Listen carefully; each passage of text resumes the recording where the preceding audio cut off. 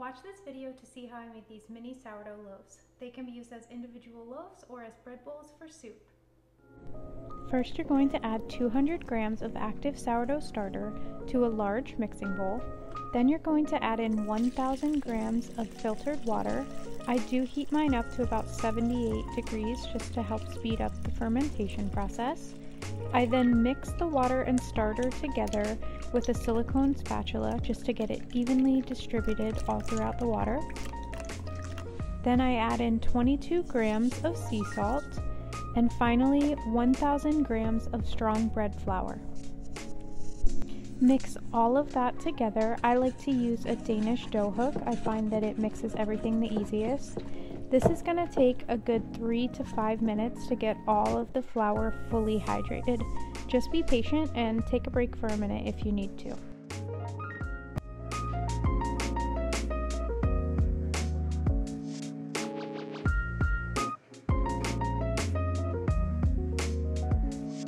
After you have all of your flour fully hydrated, cover your bowl with a damp towel and let it rest for 1 hour. Next, you're going to start stretch and folds. Reach your hand into the dough, pull it up and over itself, spin the bowl, and repeat. You'll do this all the way around the entire bowl, and then cover your dough again with a damp towel and let it rest for 30 minutes. You're going to stretch and fold the dough every 30 minutes for a total of 2 hours, so you'll end up doing 4 full rounds of stretch and folds on your dough.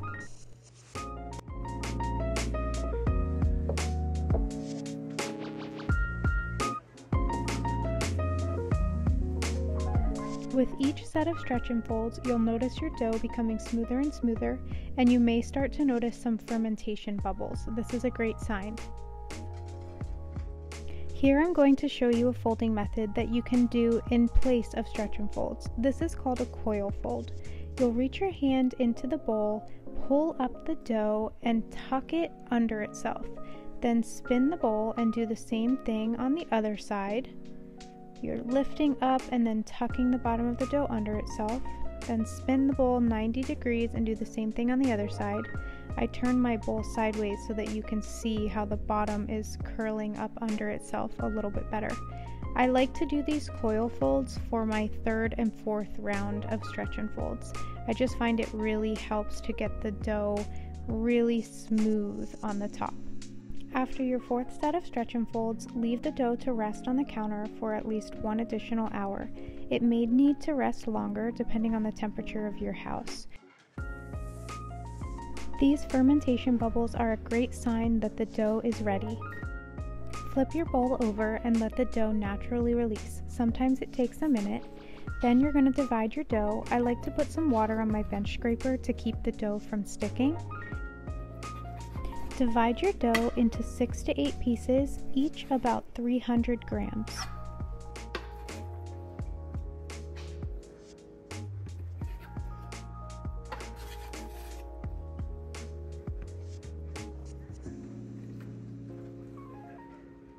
Next, you're going to pre-shape each of your little dough pieces. So flip it over onto the counter and use your bench scraper to help gently pull the dough into the shape of a rectangle.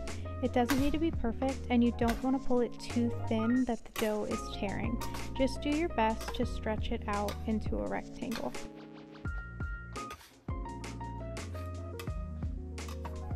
Then you're going to grab each of the long sides of the rectangle and fold it in on itself about half of the way into the dough on the first one, and then same thing on the other side.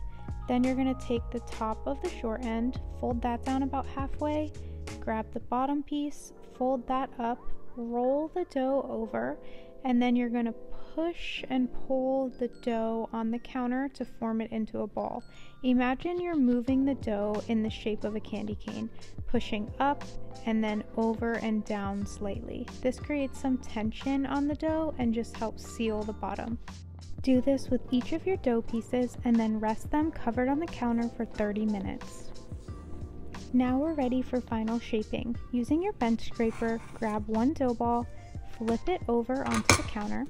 Then you're going to grab the top part of the dough, pull it up, push it down and tuck into the middle, grab each of the sides and fold them over like a little hug on the loaf. Then grab the bottom piece, pull that up, tuck it over, roll the dough over, and same thing, you're going to do that candy cane motion to push and pull the dough.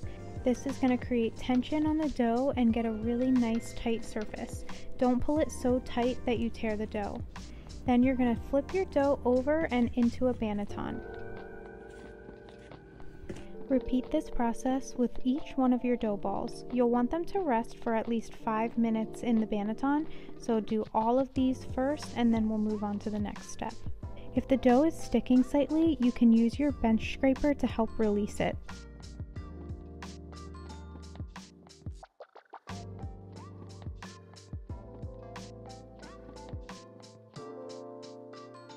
Once you have all of your dough shaped and into bannetons, we're going to do one last step to build a little more surface tension. Pinch the edge of your dough, pull it up and tuck into the middle. Repeat this all the way around each one of the loaves. This will help us when scoring our dough and help give us a nice oven spring. Then you're going to sprinkle each one of the loaves with some brown rice flour and place it in a Ziploc bag, and then you're going to refrigerate these overnight. The next morning when you're ready to bake, preheat your oven with a Dutch oven inside at 450 degrees for 1 hour. Take 1 or 2 loaves of your dough out of the fridge and flip it out of its banneton onto a piece of parchment paper. Then you're going to score your dough with whatever design that you choose. For more detailed scoring, I like to place my dough in the freezer for about 30 minutes before I take it out of its banneton. You always want to do your detailed decorative scoring first and save your larger, deeper expansion scores for last. Here you see me cutting my deeper expansion scores. These are technically the only scores that you need to do. Place your loaves on their parchment paper into your preheated Dutch oven and place the lid on. Then you're going to put your Dutch ovens into the oven at 450 degrees for 20 minutes. After 20 minutes, you'll take the lid off the Dutch oven and bake for another 5 to 10 minutes until they're nice and golden brown. You can serve these as perfectly sized personal sourdough loaves, or you can cut out the center and hollow the bread out and serve it as a bread bowl for soup. Comment below what your favorite soup is, and don't forget to like and subscribe.